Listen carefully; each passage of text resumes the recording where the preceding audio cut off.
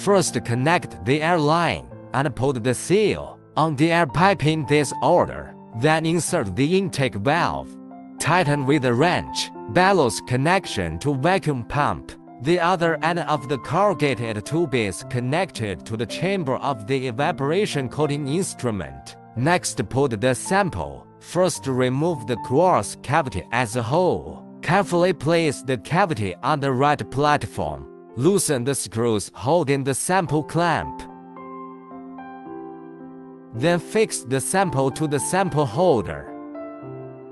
Another way to pick up and place samples is to loosen the fixing screws that fix the sample stage. Remove the sample stage and fix the sample to the sample stage. Next, place the evaporation source. Take the evaporation source and place it in the tungsten bolt. Then put the quartz cavity in place. Turn on the power and vacuum. Turn on the vacuum pump switch. Open the intake valve. Pull the vacuum to the lowest level. The vacuum value is about 1 par. When drawn to the lowest, start venting gas. Use argon or other gas to clean the cavity.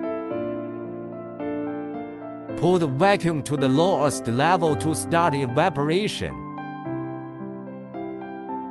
It can be evaporated by manual adjustment or constant flow mode.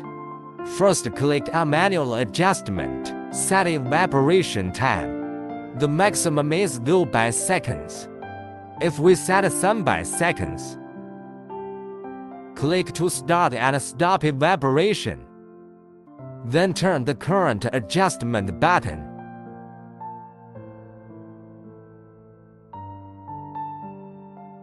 Adjust to the required evaporation current value. Just keep it.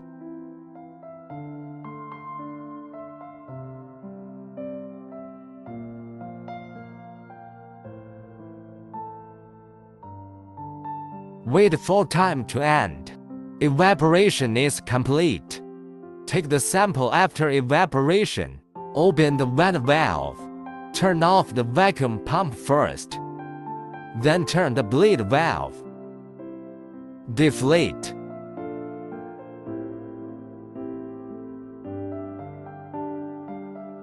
At this time, rotate the baffle to the edge position.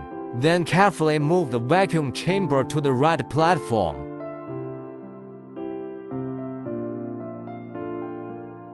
Loosen the 2 knobs holding the sample. Remove the spring pick to take out the sample.